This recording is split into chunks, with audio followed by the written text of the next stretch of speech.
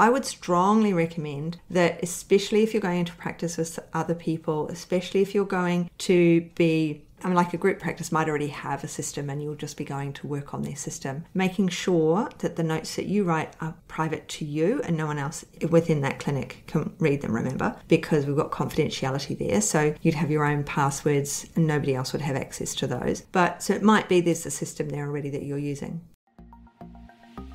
Hello and welcome. Mentoring with Geraldine is a bite-sized practitioner podcast for naturopaths, nutritionists, herbalists and practitioners. This podcast responds directly to your needs, the needs of the practicing natural therapist.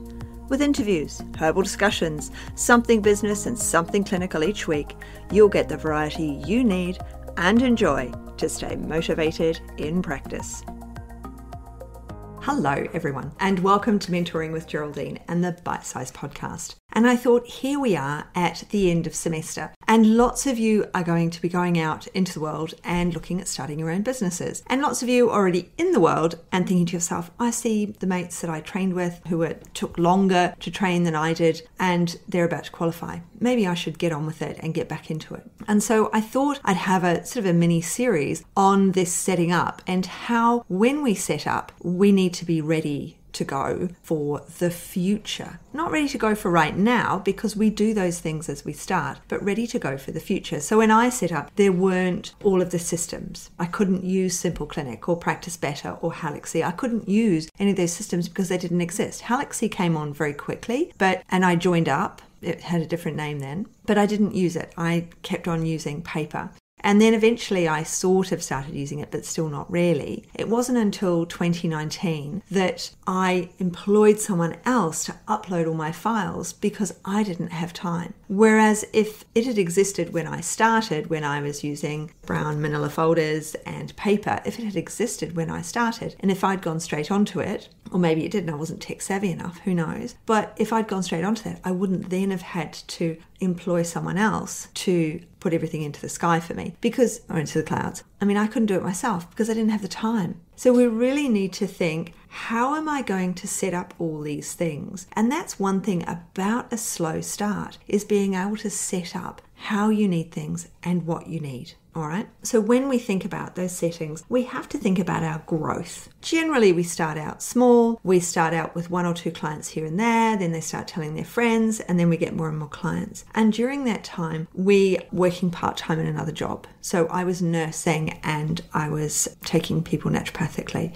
I was nursing and I was seeing people for nutrition or herbs or whatever it was. So I had 2 jobs on the go and I had that part-time job supporting my small business as it began to grow. I was very limited in the number of hours that I could dedicate to my business because I had a baby and toddler and a kindy child. So when I finally decided to start. So when we think about I'm going to go into practice, we want to think about what systems are going to work for me in the long run. You don't want to be changing things over. And when we're in it, if we start to ramp up and get busy, that then might be the time to go, I know I should have done this 6 months ago. I couldn't afford it then. I will do it right now. I won't leave it for another 6 months when I have double the number of clients. So setting up our systems is all part of setting up all that background stuff. So for me, I started out on paper and then I moved to Halaxy because all I wanted was to store notes. I don't want anything else, all right? I didn't need all the other things because I had been piecemealing along the way. Now, that means that it's slightly more difficult, but at the same time, it's something I'm used to. I don't have to change it. It makes it easier for me when I'm running 2 businesses because I run the mentoring side and I see clients. So because I'm running the 2 separate businesses, using acuity scheduling works for me. Whereas if I was seeing very few mentees and I was mostly seeing clients, then one of the practice systems would be perfect because I could still use the same calendar, I could segregate those people out and I could keep their notes elsewhere. But of course, I create so much content content. I've got tons of content and I've got lots of ways to work with me. So let's take it that next step. So when I started out, I was like, what am I going to do with my content? I started creating content for my graduate mastery program because there's a huge group of people, especially now after lockdowns and COVID and people doing clinics online and in lockdown, it's been very difficult for them. So the graduate program is needed more than ever. And we do spend the first month working on making sure these systems are up and running, making sure that our practice is where we want it starting out at and what we need it to be. And then we go into the subject matter that isn't necessarily covered as well. In colleges, it could be like pediatrics, but also it's clinical support. So you're getting those questions answered. So some people in the graduate program still aren't seeing clients. One person's moving house at the moment. So there's all these other things that go on. So they're still learning. They're still wanting to take in all this clinical learning, but they also need all this additional support with building their business from baseline. So when we think about it, we have to think, where are we going? And that's hard, isn't it? Because we leave college, we haven't niched. We don't know. We kind of know who we like to see. We know our preferred problems, but we haven't niched it down yet. And that's part of the academy, finding out these niches, working it out, working out what you want to do, who you want to see, where you want to be. So when we set up these systems, I initially started by recording my courses and putting them on YouTube. And then I would email everything out. And that was fine for the summer school that I did, the very first summer school I did, that was fine putting it on YouTube. But at the same time, as I started doing it, I knew that this was going to get bigger. I knew the graduate program was going to get bigger. So I looked around for a platform. Now, at the time I chose Teachable, and it was really good. It is looking good again now, but it fell behind, in my opinion. It kind of fell behind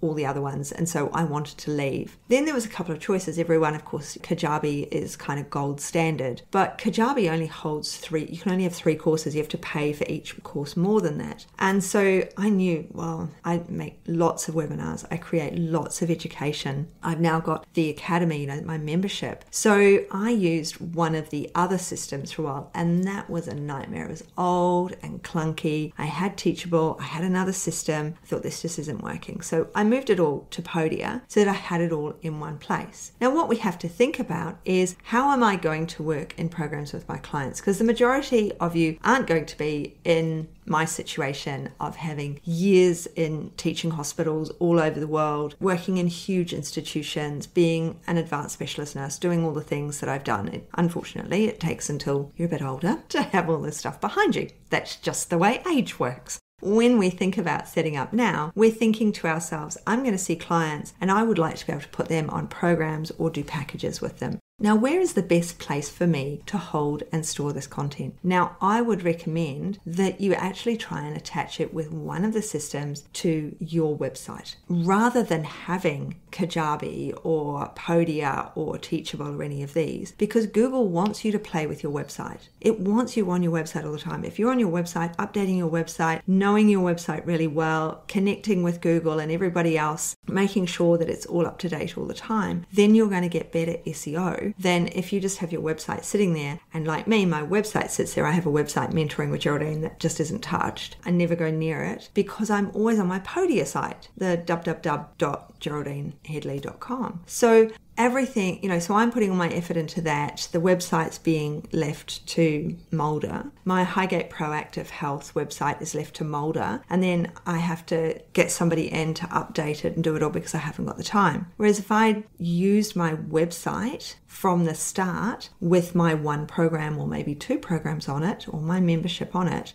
then it would have been much easier to make sure it was always up to date, that I was always in there doing the one thing, whereas my one thing is being on my Podia site. So what I'm getting at is looking at, how am I going to store my client notes? What system do I want to use? Will I have a program with it? So if you're using Simple Clinic or Practice Better, you can put your program in there for your clients. So it means that it's all stored in one place. And that's what we really want. We want things to be stored in one place. But the other thing is, how many people are you, not necessarily with Simple Clinic and Practice Better, but with all of these systems, generally what happens is you get to a certain number of people, a certain audience size or buyer size for your courses, and then you have to pay more. You've hit the 1,000 or the 100 people who've purchased. And then, yay, you've got to pay more. Lucky them, unlucky you. you. So ActiveCampaign is an email system that's, again, gold standard, top of the line, all the best. I find it really boring, really irritating, and I can't stand it most of the time. But it's really, really good, and it does all of the things. It has all of the bells and whistles.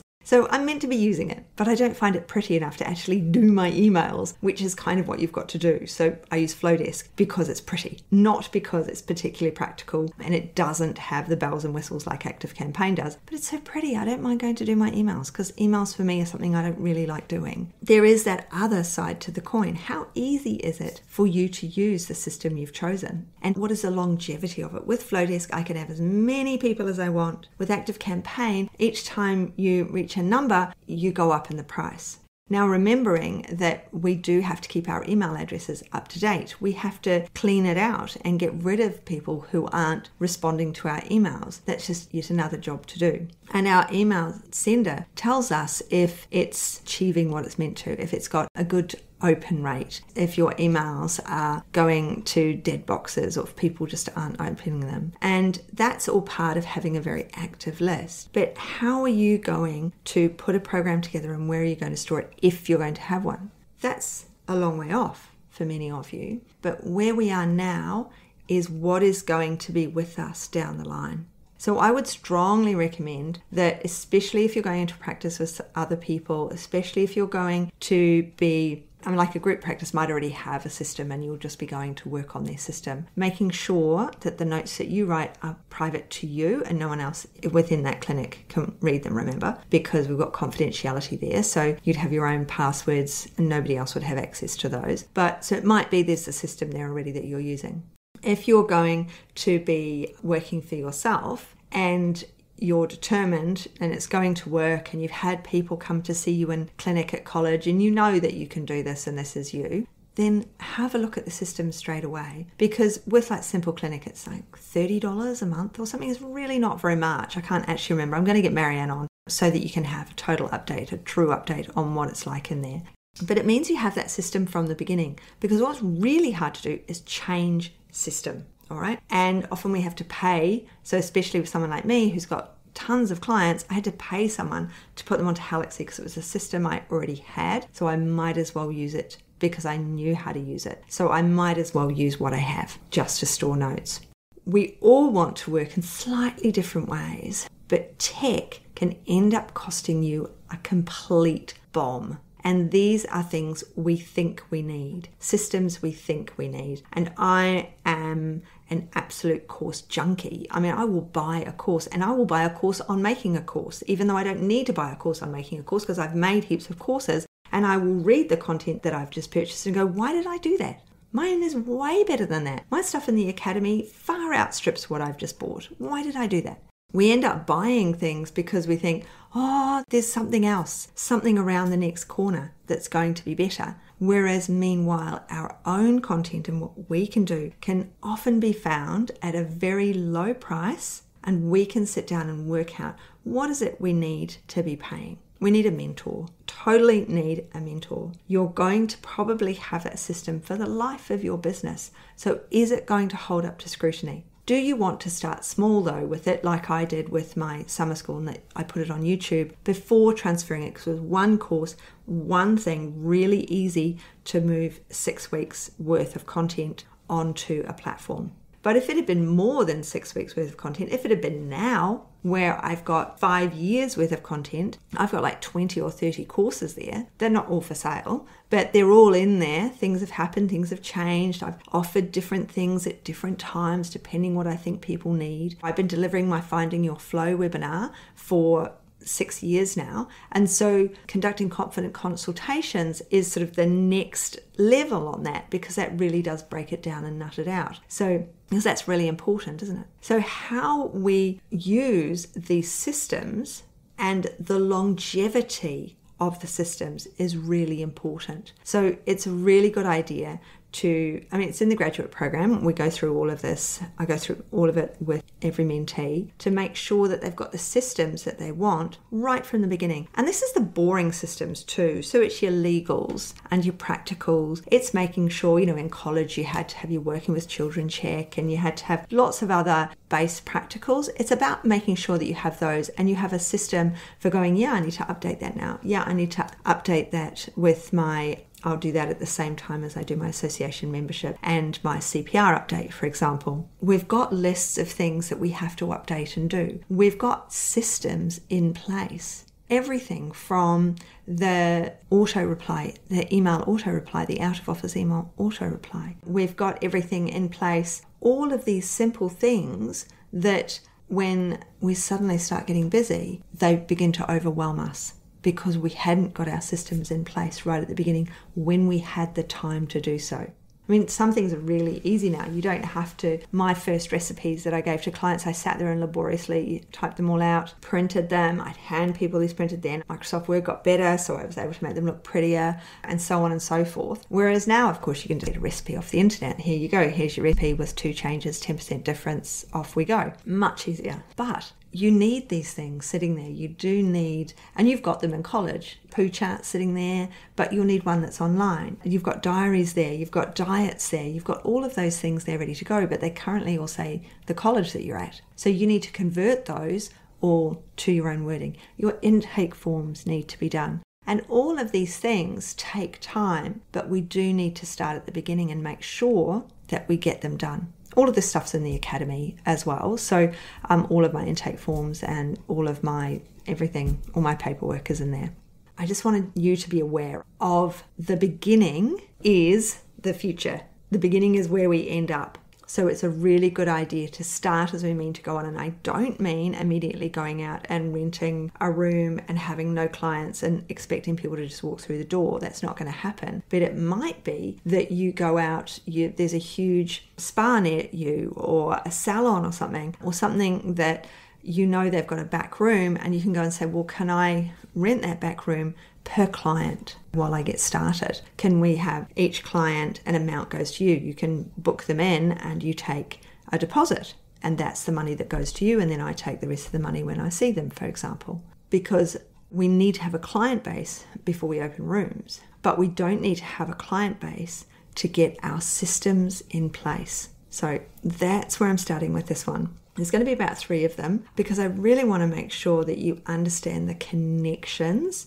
And so we're going to have a few connecting podcasts. Now, I hope you've enjoyed today. I really enjoy recording these. If you've got any friends that you think would benefit from the show, then if you're on the podcast, you just go to the link there and you can copy the link for this particular show and send it to them. And that way I'll reach as many people as possible. And if you've not already followed or subscribed to this podcast, just hit the plus button in Apple Podcasts or the follow button in Spotify. And that just means that you get episodes delivered directly to your app, so you don't have to go searching for them. So thank you so much for today, and I look forward to chatting with you on the next podcast. See you soon.